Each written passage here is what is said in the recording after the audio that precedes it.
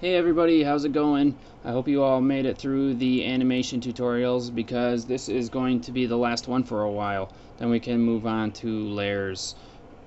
So sometimes when you're animating, say like the scale, and let me just make a simple animation real quick. We'll do it from 0. I'm just going to up the scale to 200.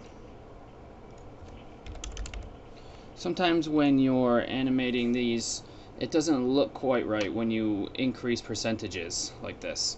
You can see it goes really fast in the beginning, and then at the end he scales way slower. That's because you're working with percentages, and that's how like pretty much math works. So I'm going to turn this off. You want it, if you want it to be exponentially growing with the speed, so you want this guy to start out slower and then exponentially and gradually get faster, then I'll show you how to do that right now. You want to select both your keyframes, right click, and go to Keyframe Assistant, Exponential Scale. Now you can see all the keyframes that it creates, which is kind of annoying, but if you don't need to animate it anymore, then it's okay. So let's click on the graph editor and see what it looks like. This is how the graph editor works for the position, or for the scale now. And that's a pretty nicely curved graph. Starts out slow as hell in the beginning and then goes fast. So let's watch this.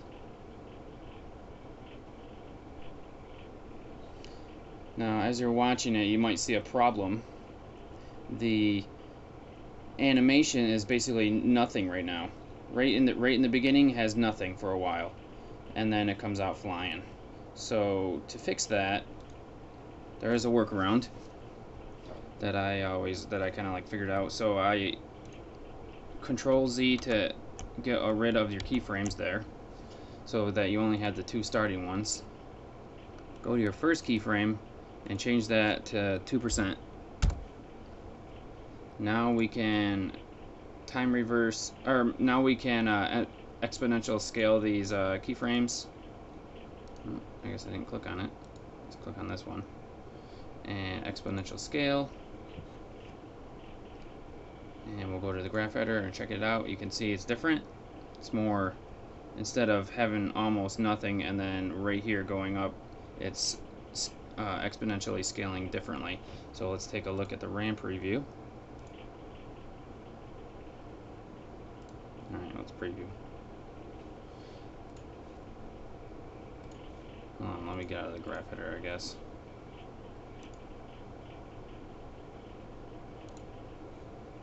This is a small glitch in After Effects that happens every once in a while.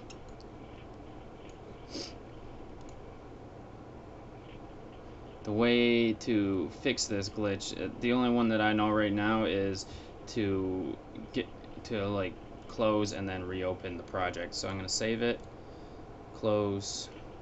I'm just going to close out of After Effects, and then I'll open my old project.